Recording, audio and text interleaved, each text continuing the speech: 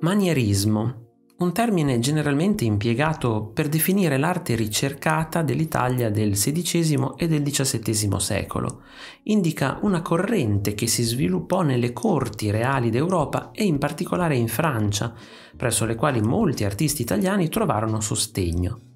Elegante, decorativa e volutamente artificiosa, l'arte manierista si rivolgeva a un pubblico istruito d'élite e la sua consapevole raffinatezza prendeva le distanze dall'armonia caratteristica degli artisti rinascimentali.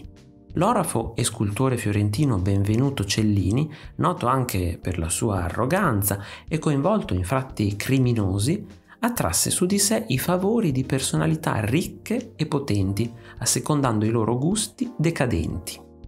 Per lui essere un artista non significava più essere semplicemente il proprietario di una bottega. Significava essere un virtuoso per le cui opere principi e cardinali dovevano competere. La splendida Saliera d'oro che Cellini realizzò per re Francesco I di Francia è una delle rare opere che sono arrivate fino a noi. La figura maschile simboleggia l'oceano in tutta la sua maestà e impugna un tridente governando una barca che ha la funzione pratica di contenitore del sale.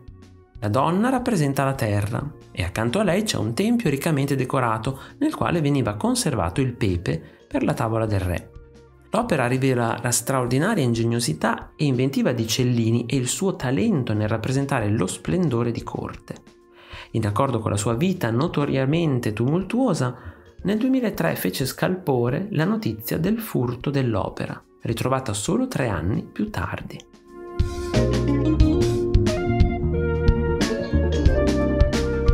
Se il video ti è piaciuto, metti un bel like, lasciami un commento, condividilo con i tuoi amici. Ricordati inoltre di iscriverti al canale e di cliccare sulla campanella per non perderti i nuovi video. Ciao!